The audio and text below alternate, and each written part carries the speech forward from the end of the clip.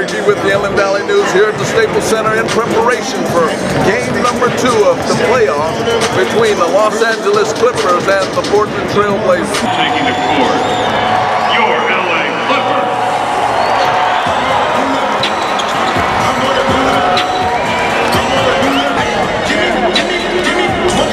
Clipper Nation, let's go. We're in here, we get ready. Game 2.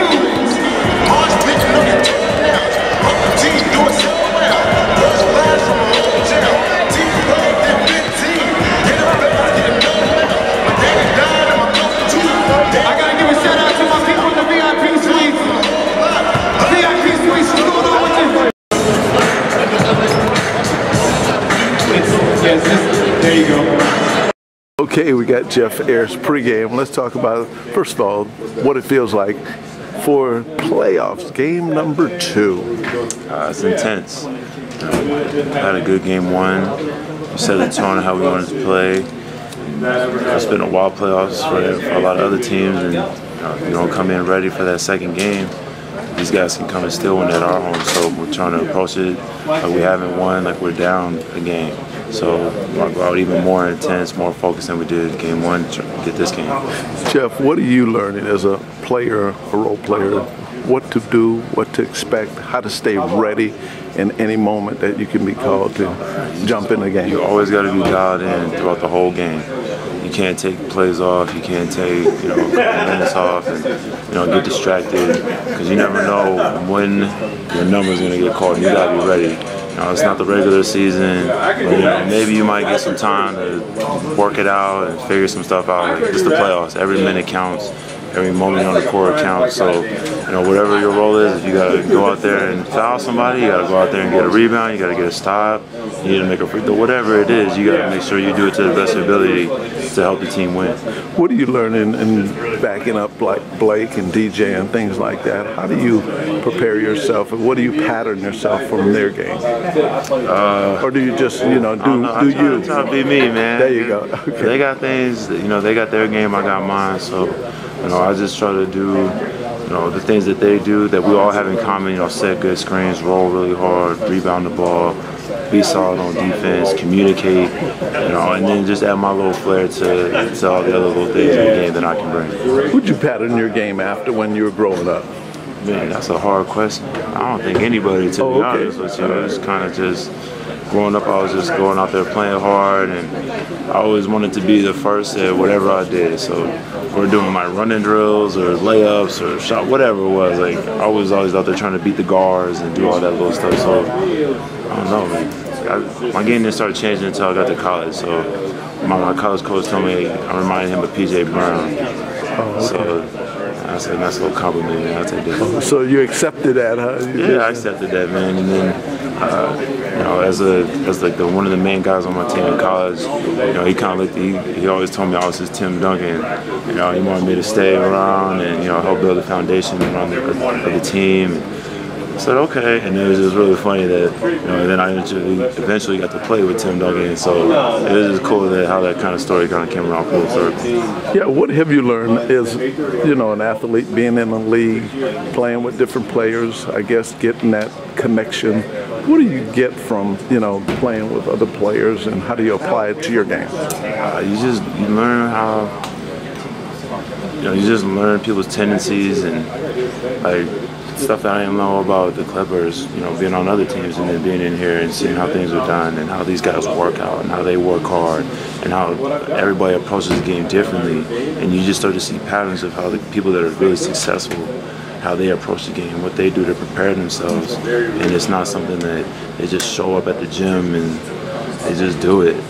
They've worked hard for their whole lives. And, every day they need to win the game, so they approach it the same way. They're watching film, they're studying, they're working hard, they're working on things they're not very good at, they're making sure the things they are good at stay tight. So, there's just all kinds of things to the game that I've been picking up from all these guys that I've been around that have been successful in the NBA. How much better do you feel you've become as a result of becoming a Clipper? Oh man, a lot, man. It's been a very good year for me.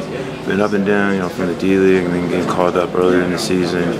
and going back and then coming here for the rest of the season, it's been a very good learning experience for me. I enjoyed my time in the D-League, got to play a lot of minutes, just shoot some shots and just get a feel for the game, get into a rhythm that I wasn't able to get into, sitting on the bench most of the time. So, and then to be able to bring that confidence that I got playing in the D-League and bringing it here, now whenever my number is called, I know what I can do, and I'm going to make it happen. Jeff, what does it feel like stepping out on the floor with an arena with almost 20,000 people? What does it feel like all eyes are on you? Say it's like, I don't know, it might be a little cheesy, but it's really electric. And you just walk on the floor and you just feel the energy. There's pressure, it's tense, but it's playoffs. That's how it's supposed to be. You don't want to come out playing lax. You don't want it to just kind of be whatever. You're playing like there's something on the line. The fans are cheering like there's something on the line. And even more so when you go on the road and you're really in a hostile environment. Every time you touch the ball, you get booed. You shoot a free throw, there's stuff flying all over the place. People are jawing at you while you're on the bench. It's nonstop. So, that's just, you just need that focus even more so. So, Jeff, I've seen you play in high school. Yeah. And from there to here, talk about living the dream. Man, it's crazy. Growing up in the IE, and it's always every little kid's dream. You want to play the NBA, but it started with having a chance to be able to play college basketball, and we made the most out of that. Next thing you know, people started to whisper to me like, "Hey, you might have a chance to be in the NBA." I'm like, "All right, cool." Like, started attacking that, and that's my goal. Work super hard at that. Got up here, and then now they're telling you, "Hey, you're here. You gotta stay here." So you gotta work even more hard. You gotta work harder. You want to stay. You want to keep your job. And man, just looking back at it, it seems like forever ago playing the Etowanda, man, for championships, man. And now I'm in the NBA competing for an NBA championship. It's crazy.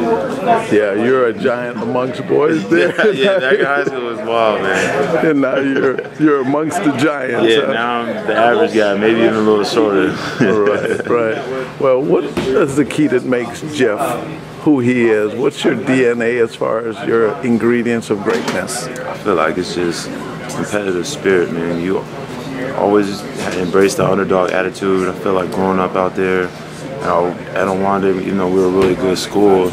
People always thought, you guys are the IE, you guys are soft, and whatever. All this stuff everybody used to say about us, we always use it as just fuel to make us better. It's just been like, that's been my mentality this whole time. I never want anybody to outwork me. Maybe you can shoot better than me, maybe you can jump higher than me, maybe you're faster than me, but after a workout or a game or whatever, nobody's ever going to be able to tell me that kid doesn't play hard. That kid doesn't go hard. He has no fear of whoever he's playing.